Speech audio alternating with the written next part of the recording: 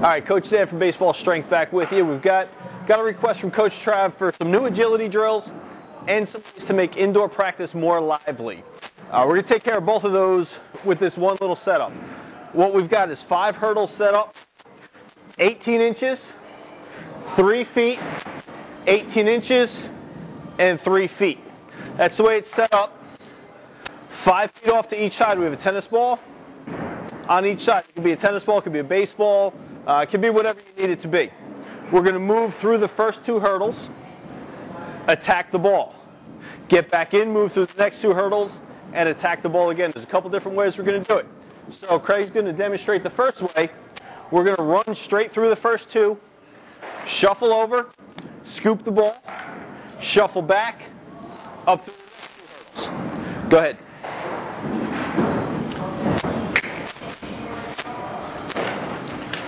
And then we finish off with an acceleration sprint at the end. That's the easiest method to do. Easiest way, straightforward, shuffle out, shuffle back. If you want to get a little bit more creative, we're going to turn sideways. Now we're going to shuffle sideways through the hurdles, drive forward as if we're a third baseman charging a bunt. Then we're going to backpedal through.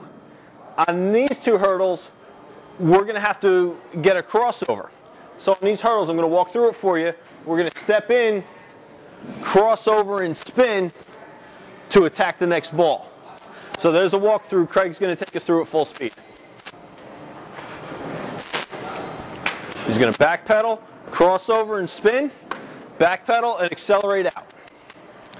So there we're working on forward motion, we're working on back pedals, we're working on sideways, and we're working on spinning. In a game of baseball, when you get spun around, you still need to be in control of your body. So there's 2 really simple agility drills.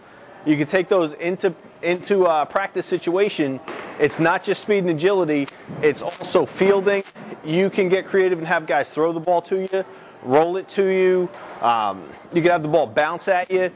Different ways where you actually have a glove on your hand and you need to field the ball instead of just attacking a stationary object.